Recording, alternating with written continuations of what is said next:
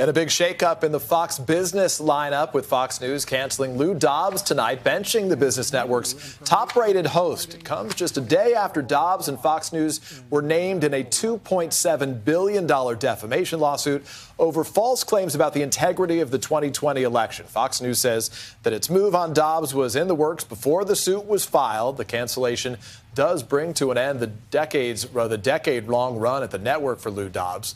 He was a staunch supporter of former President Trump and many of Trump's more controversial views.